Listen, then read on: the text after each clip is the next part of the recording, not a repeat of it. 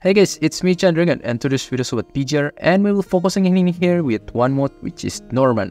So I will not make like very complex, just a small tips and guide for those people that aim to beat this, and I just explain directly to the hardest difficulty so it will work for every single type of difficulty. So yeah, I really want to make this video, but it's always discouraged me because I know in 2 patch it will change again this normal format, so kind of feel like what's the point. But as I think again, hey, this is still another 6 months and more, so let's just make it. So let's get started. Why I really encourage you to do normal revival plan, mostly first because the reward. So this one, they give you tantalum ore. This tantalum ore very useful to upgrade your cup, let's say from S to S is very important. That's why I really encourage to do. Not only that, you will get a bunch of resources in here, let's say for hypertune material. This is very helpful. They give you a lot in here just by clearing this. Another important stuff in here, it will give you 6-star weapon resonance shard. If you can collect this until 150, you can get a free USB weapon resonance shard that you don't need to pull any extra copy of your weapon, which is that's a huge truly deal. Other than that, they give you a free pull for your cup itself. So let's start first with the first tip, which is don't forget every single day after you do daily, don't forget to collect the ore in here. There will ore symbol in here that you need to click every single day in here, because if not, you will not get the reward, if I'm not wrong. That's just very important because me, sometimes I forgot. So that's tips number 1. Do that daily. Collect your ore dailies to get this more. And the next one, we will move to power generating. In here, usually I don't really want to force you. Just do whatever that you can. Of course, the minimum you have to touch like 15,000. So if you can do that, that's also fine. But usually I stayed in 1800. I never even touched this. So I think if you already touch here, it's already good enough. You don't have to worry. So this is basically the energy. Energy in here I will explain later. Basically this one will give you buff. The more you have this, you can get more buff, but I will explain later. And let's move to the next part, which is the stages that you need to clear, which is the elimination stages. So in here, I just want to give you a remind, if you're a new player or that still climb up, don't have much team, I really recommend you to stop until Bowling Mine, because in here the one that gives you the best value of the best stopping point that I can say. Because this one, the Cloud Island, it's the hardest part and doesn't give you really much like reward, so you literally only getting this one. Still nice, but I don't think like it's worth, especially if you don't have much team. You will quiet mold, so I will recommend you to go until these first 5 stage. And a little bit notes in here, if you want to get all the reward, you need to clear the first 5 stage, meaning until Bowling Mine, or in 3 days. Because if not, you cannot get all the rewards. For the Cloud Island, don't worry, you can even clear until the last day before the reset, because this one the hardest difficulty, so you can just take your own time. But for the other reward, you need to clear in 3 days, which is mean like the first day you need to clear until Groining Mine, and second day you clear the Striatum Mine in here, and the last day you clear the Bowling Mine. Then you can get all the reward.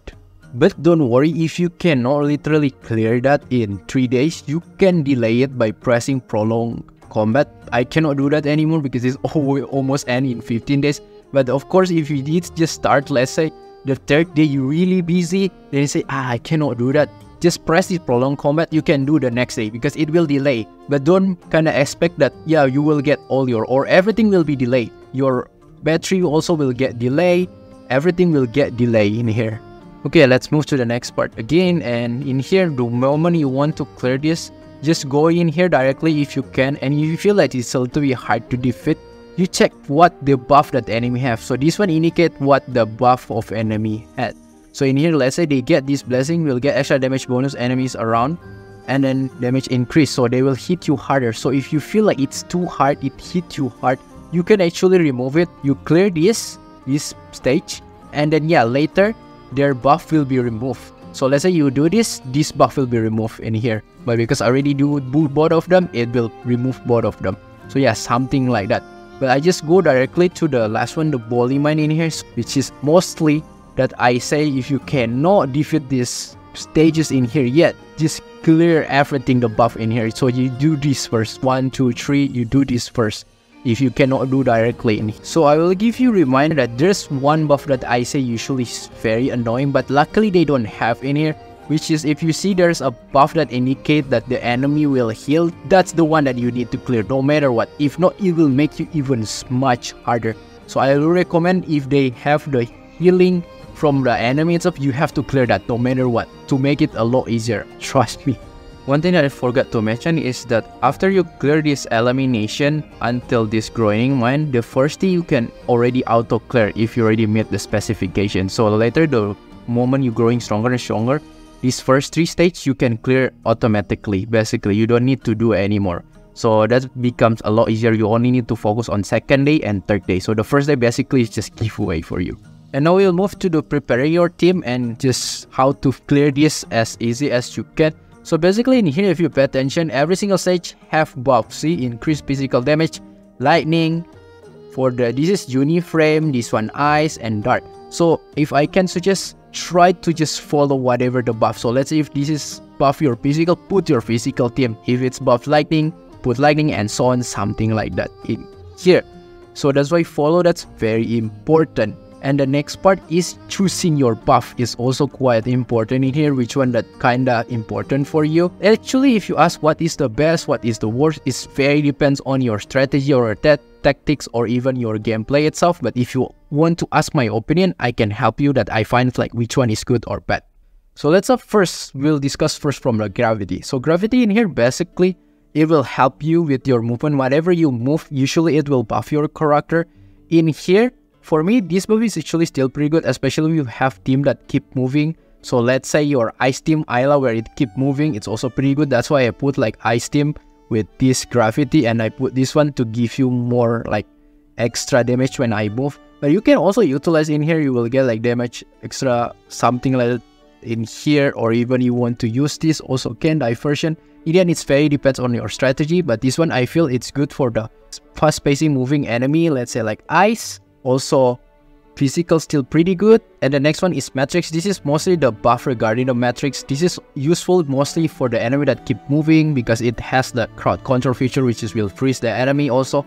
And it is basically if you trigger Matrix, it will buff your character. This buff is very versatile. It can work for any character. I really recommend you to go for any like your team that you feel weak. This one can give you pretty much a good buff. Like this one, if you get like Matrix, you get 35 damage bonus, which is very good. Third, camouflage. Camouflage buff regarding mostly is about dodge. So this one, the base one, will give you a dodge gauge by 200 after you do tripping. And whatever like regarding dodge in here, it will give you more damage. So I usually put on Uniframe because Uniframe will do a lot with dodge and execute the Uniframe unique skill, the speed attack and the finishing move. That's why I usually put in here for Uniframe. The fourth buff, which is energy field, the name is Turbulence in here. This buff is basically very random. It's just like double-edged sword. You can get a very best run in your entire like team in this Norman, or the worst one, because you can see in here they will give you signature damage 30%, but if you bet like you can get character damage bonus minus 15%. This is basically like gambling run. So I cannot even recommend which one that you should go, but for me usually, because this is to RNG, I give to my stronger side team, let's say physical or lightning, because I don't want to deal with RNG. But maybe if you really struggle, then you feel like the only way is just to gambling in here, then yes, you can try this buff itself. But I personally, I don't want even to spend 3 hours just to get a good run. You can even see the additional buff in here, the fluctuate between 80% to 130%. That's very gambling. That's why I don't really like it. I put in my stronger side team. The fourth buff, which is Rip, the name is pretty funny. This is actually one of the best buff that I really like personally, because it's very easy to trigger and give you a good amount of damage and buff. Because after you use tripping, you'll get additional 15 damage, that's good, and also very easy to trigger. You just need to do combo. Let's say in here, you do 50 combo, you get 500 damage, area damage, and until like 200, you will get like extra damage, like 40%, which is good. Or other than that, in here, you can try, you want to do like when you're lower than 90 combo, you get extra damage 15%, which is good. It's very easy to trigger. That's why I usually give to my weaker side team in here. In my case, my weaker side, either ice or dark. That's why I usually give either both of them. So I really recommend for you to give to your weaker side of team. The last one, which is preparation. So this is basically also pretty good. This is regarding like switch cooldown, something like that, and give you buff whenever you switch character. So this is also pretty easy to trigger, especially the character that non-solo. So excluding lightning, of course, because lightning we already have alpha, mostly solo, so it will not good with alpha itself. But other teams still pretty much good, because you see after you switching, you will get like extra damage bonus 25% for 6 seconds. This is actually good. So any team it can work, but right now I put on my fire just because I feel fire is very fast-paced moving, which is you turn first like Nanami, change to Leaf, change to Lee, and then you do often like, and very fast-paced. That's why I usually put in Fire team. But any team also this can work, because this is one of the best buff too. There's 2 more buff that he didn't show, because that's usually another cycle, which is Constrict. Constrict is mostly buff regarding the stun enemy. So if you stun enemy, let's say, you will get more damage, something like that. This buff is usually good for like mobs or small enemies, but if you already come into like the last Norman stage, this is not really good because you're only fighting boss. So that's why mostly I give this to like my stronger side of team. And the last one, which is Recovery, this is basically give you survivability and give you buff also, which is still pretty good. I think this is a well-balanced buff that you can give also to any type of your team itself, because you will get Recovery after you use Tripping, Recovery 1%, which is pretty good. Also, when you're receiving little damage, one of the buff in here, they will negate the little damage, which is good. If you maybe cannot like dodge that much or die faster, you can utilize this as a defensive utility. Or you will get a like damage bonus according to your HP. So this is regarding like HP based buff, and this is still good for any type of team. In my opinion, the one that have a good buff is Gravity, Matrix, Rip, and Preparation. And the next one, which is the Battery, the one that will give buff. And yeah, in here you see I have 5,000, right? And this is already the last day. This is the max that you can get. But take those, we can never utilize this if you want to get all the reward, because first, you only have limits too in here. If you want to clear this Bulima, it's basically 150 plus 120, which is, that means 270 is the max. And also you need to clear this Norman in 3 days to get all reward, meaning you will never reach this part. If you reach this part, that means you cannot get all the reward, which is, that's what the one that we want to avoid. So 270 is basically 27, because 10 point for 1 point in here, which is of course 270. Yes, you can still go more, but they already become yellow, right? That means you will never get all the reward, because they already mentioned in here you can still go this higher than recommended value, but you will lose some reward, and we want to avoid. So don't forget, if you don't know what is your maximum, just see if it's already yellow, that means it's already over. So this one the most that you can do. So that's the things that we want to use. So how we can maximize this buff? So the first tip that for me, in order for you to maximize this battery buff, is that to clear first with your strongest team without any buff. Try to clear without any buff. We start with your strongest team. Let's say in my example, like my strongest team right now is physical, and I will clear without any buff, and I can do that. And then lightning team also, because Alpha of course can carry without any buff, can do that. Usually Uniframe you don't even need, even you only have the free to play camo one, you can even clear, because the most things that you need to do is trigger the Uniframe special skill, the finishing move, something like that. You don't need anymore. Usually you will even not run out of time, just keep triggering that. So usually don't need like any buff. And the next one, usually my weakest is either ice or dark. So I will try to give usually my ice, let's say 5. It cannot clear, then I give 10. So something like that. And the rest I just give to my dark. And that's like it. So you can maximize your buff in here, and you will kinda not suffer, because if you start like randomly, sometimes maybe you already overcap your buff. And the next part, let's say you already use this battery, but you cannot even clear it. And there's one more solution, which is use the support character in here. Support character is your member guild character that they put on here. If you not bet in here, add support member in here. So basically, if they put that, you can use the character. For me, I help them with Lift Empiria, so any my guild member can use my Lift Empiria SSS, so make it easier. So let's say what you lack, maybe you lack in dark team, right? And yeah, I think I need Selena, that I just use this Selena and I just add to my team. But take note, it only works for 1 per stage. So let's say if you already use in dark team, and that's it, you cannot use for other else. And this support character can only works until the Bolly Mine, because this part you cannot even ask another friends anymore. And that's why I will discuss later this one, because this is a little bit challenging. And yeah, that's it. Then the only thing that you need to do is just start the battle and all do the best. But if you feel like you still cannot clear, then just go with the spirit move, then just go with whatever buff that you can. It's fine if you cannot get all the reward at first time. because time to time you can do that, so make that as your motivation. Regarding to beat the boss is pretty hard to explain because it's just matter of like you getting used to it and learn by yourself. But if I want to give advice, there's couple of enemy that I will say it's quite annoying that you have to a little bit getting used to it. There's 4 of them, but they don't always pop up 4 of them in the same time. It depends like which variants of the Norman. So the first 2, they are usually in physical element, which is Rosetta and Shakespeare. Both of these enemies basically not really that hard, but the most annoying part from them is that sometimes they move too much until it's already like out of the area that you cannot even reach. So my reminder is that beware with your spacing in here and know where are you right now. If it's already to the corner, try to move to the center again. Because if not, they will out of the box, you cannot hit, you will maybe waste stamina like that and you will end up dying. And the other one is Gabriel. Gabriel is only matter that he move a lot, so maybe sometimes you playing kinda chasing game, but once you used to it, it's pretty manageable. And the last one, which is I feel will be the most annoying one, which is the Hive Mother. Because this Hive Mother usually will move a lot. It will have period where it out of the range, you cannot even hit. It has DOT that will drain your HP. And also you need to parry, if not it will take much longer for you to kill, so you need to serve by parrying. So it requires you kinda understand this boss gimmick, need train, and also you need to maximize your attack window because the attack window of this monster is basically kinda limited, so you know like where to launch your highest damage in the right timing, something like that.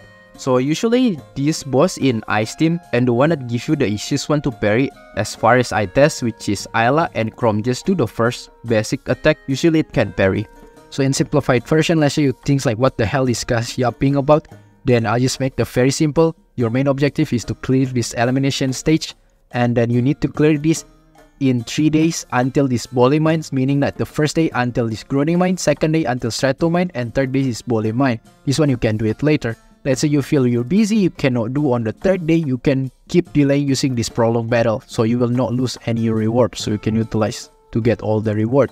And after that, just do in here, and if you feel like you cannot go directly in here, too hard to beat, and you can remove the buff. Let's say you find this buff is very annoying for the enemy itself, and you can remove by doing this stage first. So after you doing this step, this buff will gone, so you already see the sign like this, I mean this buff is already gone. And just start the battle in here, and then don't forget to utilize this buff. Let's say physical damage, put the physical team, lightning, and so on, something like that, and just choose whatever buff that you feel suitable for you. And also don't forget to maximize this battery. Don't forget to don't go over limit. You see again how many that you can go. If you already become yellow, don't go, so just try until this green indicator, that means you can get all the rewards, so just keep that in mind.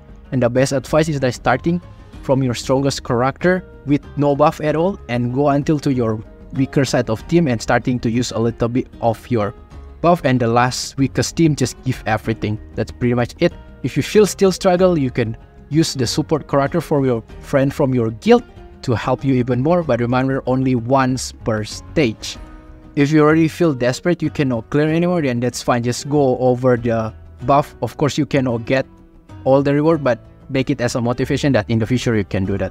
So yeah, that's pretty much all the basic for you to get most of the reward. That's already covered 90% of the reward. And now we will move to the last part that mostly only for achievement, which is Cloud Island. This is the highest difficulty we call Norman EX-6.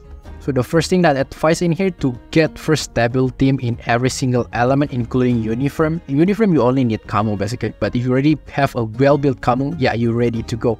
So that's why I say in here, even you already invest a single like triple S, let's say in alpha, but if your other team is bad, you cannot even clear this mode. The most important in this mode is your stability, not need like even triple S. So at least for me, in order for you to beat this Norman EX-6, there's a minimum requirement, at least as an average player. The easiest route that you can do is like going with all the Gen 2 character, prioritize, get their main DPS, and then go to SS, and usually you only need one. You can clear everything. Let's say in physical you have already Bianca Stigmata SS, you don't need even signature weapon. The other two is just like whatever you want to put. Rosetta can, even in here Leaf Eclipse you can still clear. Let's say in here also like Lightning is Alpha Crimson with SS, the other two you can even ignore. And then this Uniframe, pretty much you can just put camo, just make sure you already have the Uniframe execution move, something like that. And here Ayla SS at the minimum, and all like SS Gen 2 in here, like Lee SS, you already can clear. And that's pretty much the easiest route. However, let's say how about if you only have Gen 1, that will be a kind of tough. So in here, if you let's say want to use lightning with only like Vera, Garnet, SS, it's not enough, at least for me. You need another like SS Gen 1 character, which is in here, Bianca, Veritas, and yes, you can clear. You don't need signature weapon, but you need like double Gen 1 SS character. So Vera, Garnet, and Bianca, Veritas, SS, both of them already can clear if you ask about Gen 1. But if you ask how about like A rank character, as far as I test, it's very hard. You need to at least pair with one S rank character to order to make that. I try in here with Plume SS and Bambinata triple S and Washi triple S. Yeah, it can work, but that's super hard. The timing very tight, so I don't really recommend. That's why the very easiest one for you to go, just go with any main DPS Gen 1 and try to go to the SS, at least one. But of course, for me, my personal recommendation, in order to make it a lot more smoother and feels more stable, I really usually recommend for you to have 2 SS character in your team to make it better. So let's say in here, Bianca Stigmata SS and Rosetta SS, and yeah, pretty much you're already good. The other 2, you can just make it the weakest one, doesn't matter. Or in here, let's say in Ice, you already have like Ayla SS and you have also Plume SS, and yeah, pretty much good. The last one you can just pretty much ignore. You don't even need to get Chrome. Yes, you already still can clear it, so something like that. So after you already get stable team, basically all the tips that I already shared before is pretty much the same. Remove all the buff that you feel it's annoying for you. For this run, I feel the most annoying this one, so that's why I remove this one. And I do also this one I find like annoying, I remove these 2. And yeah, after that I just start. But if you feel like it's still not enough, remove for all of them and just start the battle in here. And pretty much all the essence that I already told is just the same. Use the buff that you think will be useful for you in here according to your plan or your tactics, and usually utilize your battery starting also from your strongest character without any battery, and then start to the weaker one. That's why I say my weakest team is usually Ice and Dark. That's why I give them more buff in here. And then yeah, just do all the best. And the last tip that I want to get fast, if you want to clear easier for your first time to clear this Norman axis, try to choose the one that reset doesn't really have any time. So let's say in here, this run is actually a very good run for the one that tried to want to clear this Norman axis for the first time, because they don't have any time. You see, there's no timing in here. This is the one I really recommend if you want to try to clear for the first time, because the other one, that's much harder because it's only 3 minutes. For me, for the first time that I can clear this Norman axis, I start with no timing, because with the one that have time, I cannot even clear. It's just like maybe until like couple months later when my team more polished, then I can clear that with time. But for the first time that I cleared, I choose the one that then don't have any time. And the last also additional stuff that I want to say, if you ask which boss is the hardest, there's 2 for me the hardest, which is first Lightning. But right now, because I already have Alpha, you can remove that hardest, because before it's quite hard. Because Lamia is moving very fast and you need to parry. But right now, because already Alpha, you can ignore that. So right now, the only one enemy that I find is very hard is in the Dark team. Because you see, this is Riot, one of the most annoying enemy. They will keep moving around. So it will take me quite a long time. Especially if this have timer even, it will be nightmare. So you have to pay attention here. So that's why my weakest team usually in Dark, because they just keep moving, my damage is not enough. So yeah, so this one actually boss that you need to pay attention. So that's pretty much it about to clearing Norman axis. The most important I say is stability of your team, following meta. That's also can help you pretty much make it easier, and at least to have like Gen 2 character DPS, at least SS, that can help you by a lot. If everyone can even SS or at least 2, that even can easier, and other else like just clear this buff to make it a lot easier. And the last thing I want to cover, which is the cover tactic. This is the easiest one among all.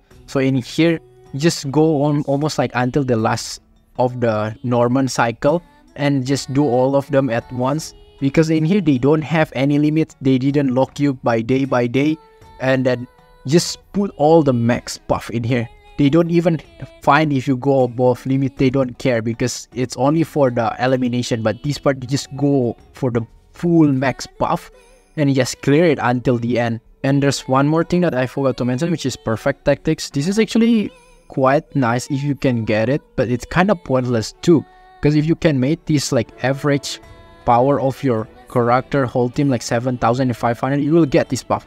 Like every character on field will get permanent extra damage bonus and get super armor, but the problem is to get this is pretty hard. You can see my character cannot even get this buff. So kind of this is like placebo effect, but yeah, if you can get this is pretty nice. So that's pretty much just it about Norman. I hope you understand because the explanation I pretty much appreciate and I hope that can be useful for you. And yeah, if you find this video helpful, feel free to shoot for a button and like, and I will see you next time. Bye bye!